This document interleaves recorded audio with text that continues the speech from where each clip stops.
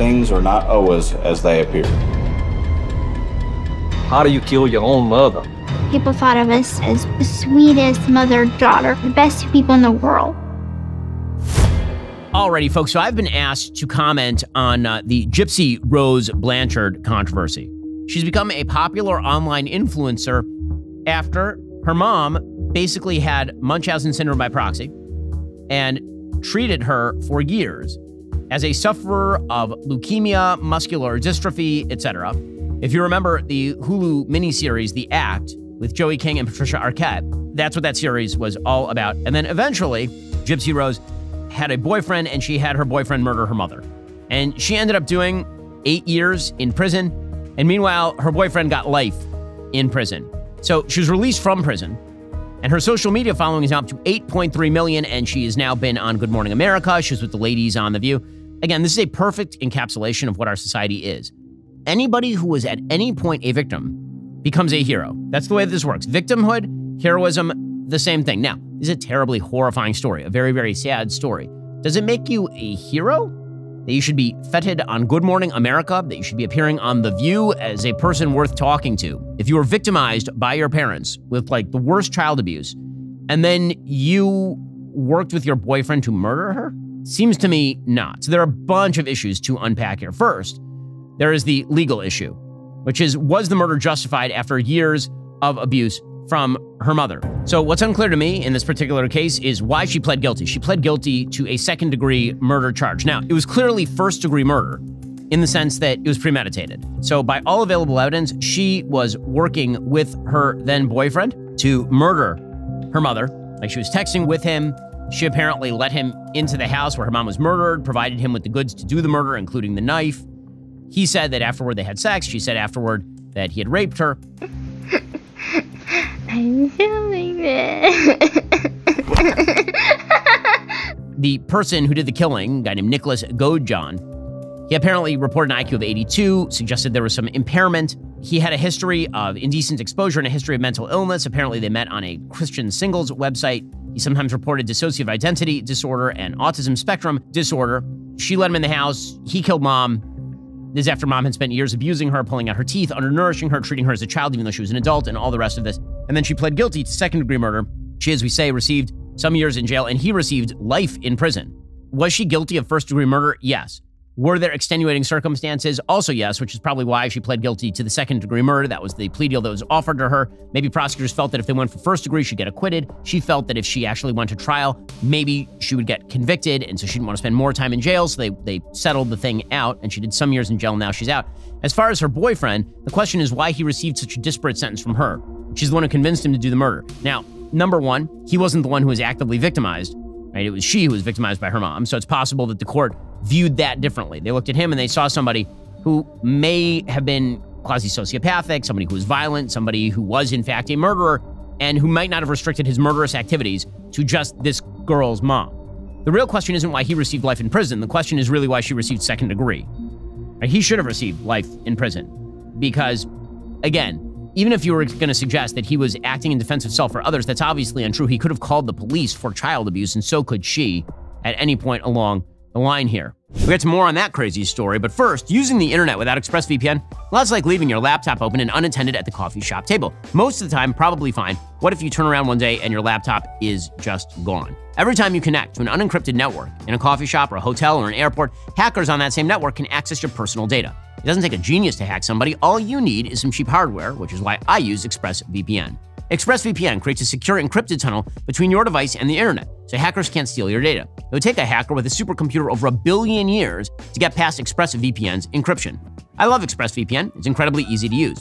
All I need to do is fire up the app, click one button, and you turn it on. Plus, it works on all my devices, so I can stay secure on the go.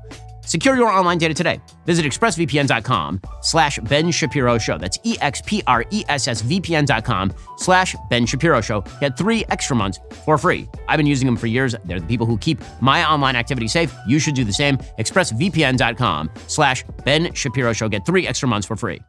What's weird here, though, is Gypsy's response to all of this. So Gypsy was asked if it was fair that her ex-boyfriend got life in prison while she gets to live free.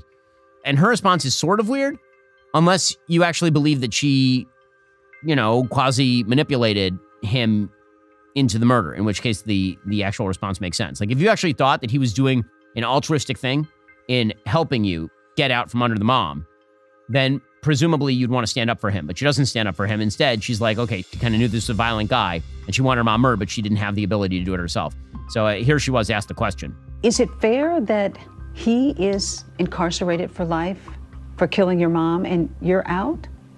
Well, I'm sure that we both have a lot of regrets. All I can really say is that I did my time. He's doing his time for his part. And I wish him well on his journey. I wish him well on his journey. His journey is going to involve being in prison the rest of his life. It's not the world's best journey. Her response is strange, to say the least.